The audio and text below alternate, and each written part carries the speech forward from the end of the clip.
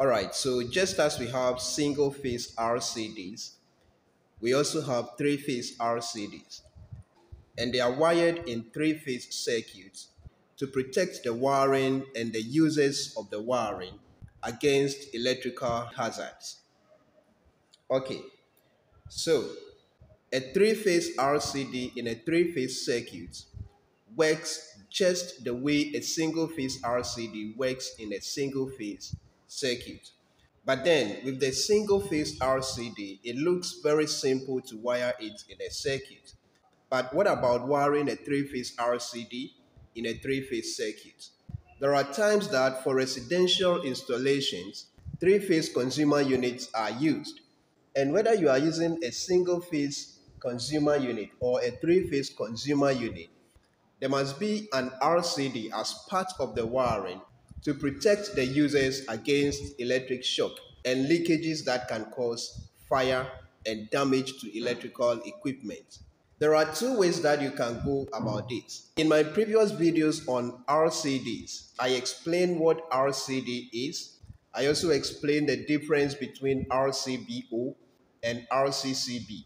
I also made videos on how RCDs and RCBOs work in an electrical circuit and then how to install them properly. So in a three-phase wiring also, when we are using three-phase consumer units, we must include RCDs, especially when we have circuits like water heaters in the wiring.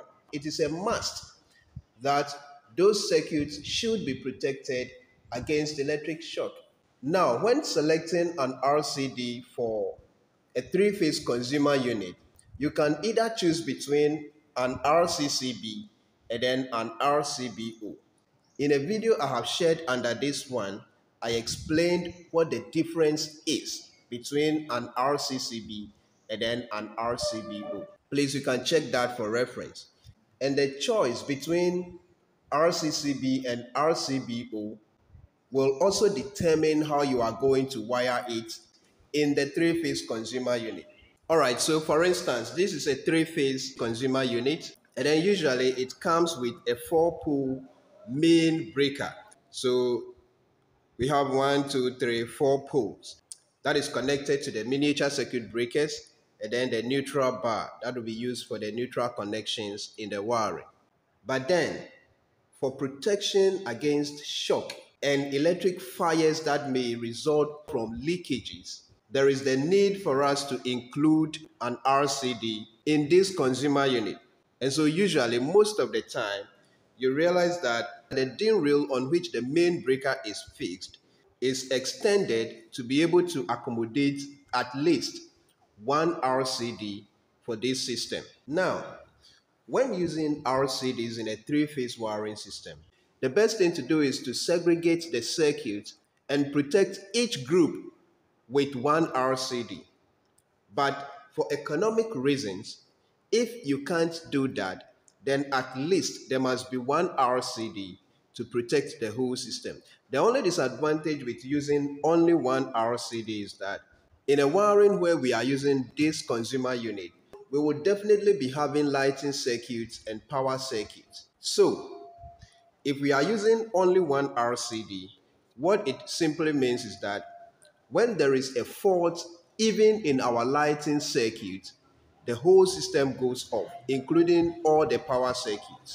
Likewise, if there is a problem in a socket or in any of the power circuits, the whole system goes off, including the lights. That is what happens when we use just one RCD to protect this whole wiring.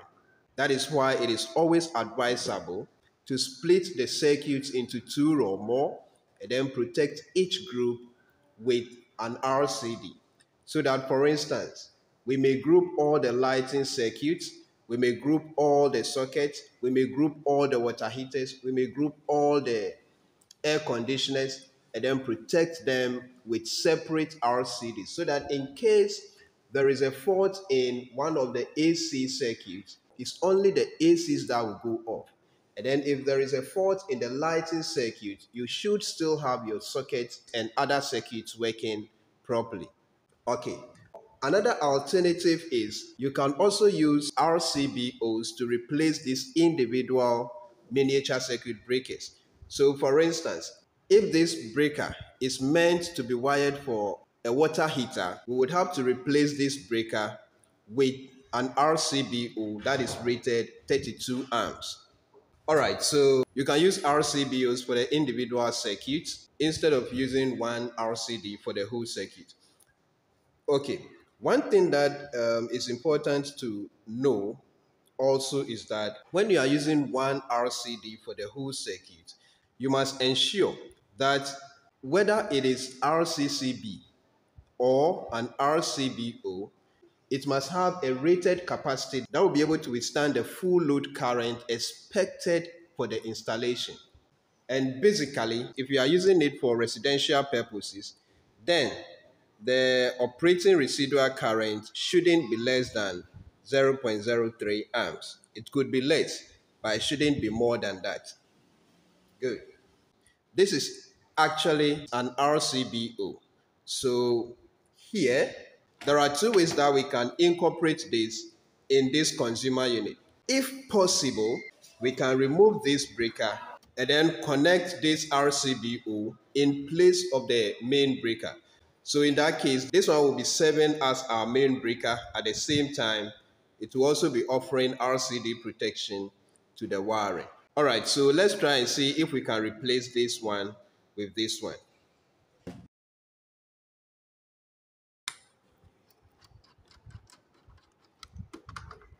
We have to lose the output. We remove the DIN rail.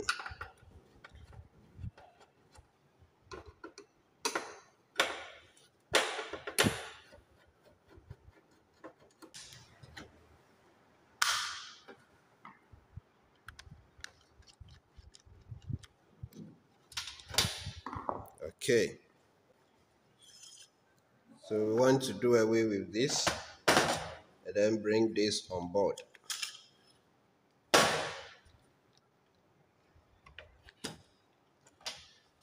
All right, so obviously we can't do this replacement because the terminals are not aligned with the provided connection. Okay, so normally this comes readily with the consumer unit, so we can still keep it. And then, though this is an RCBO, we will now be only interested in the RCD side. So we are going to use this together with the MCB. All right, so I still have to connect the MCB back, and then we look at how to attach the RCD to it.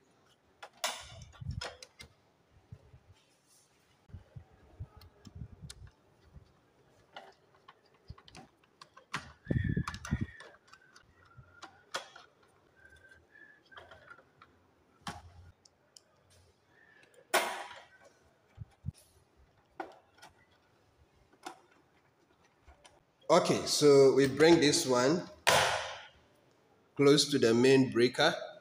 All right, so the most important thing I want to show in this video is how to connect the RCD like this in a three-phase consumer unit.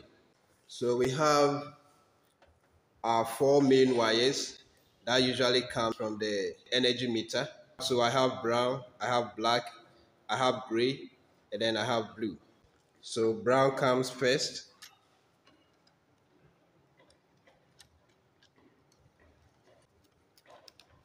Then black comes.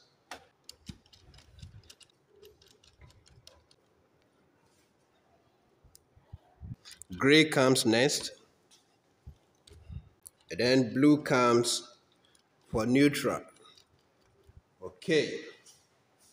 So now we have this and then we have this. Good. So the next connection, first we take a connection from the output of brown. Brown is actually used as L1. And then that will feed L1. And then that comes to L1 of the main MCB. Then another connection from output of L2. And then that becomes input to L2 of the main MCB. Then another connection from output of L3, and that goes as input to L3 of main MCB. Then lastly, we have output of neutral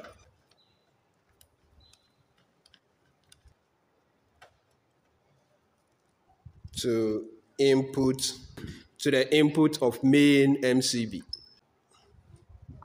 All right, so simply this is how to wire an RCD in a three-phase consumer unit. I believe you have learned something useful from this video. If you do, kindly share with others to also benefit. And again, if you want to learn more about RCDs and how they work, please kindly check below this video. I have a lot of videos on RCDs that you can learn from. Thank you very much for watching this video. Stay connected and please ensure you subscribe in case you have not yet done that. See you in my next video.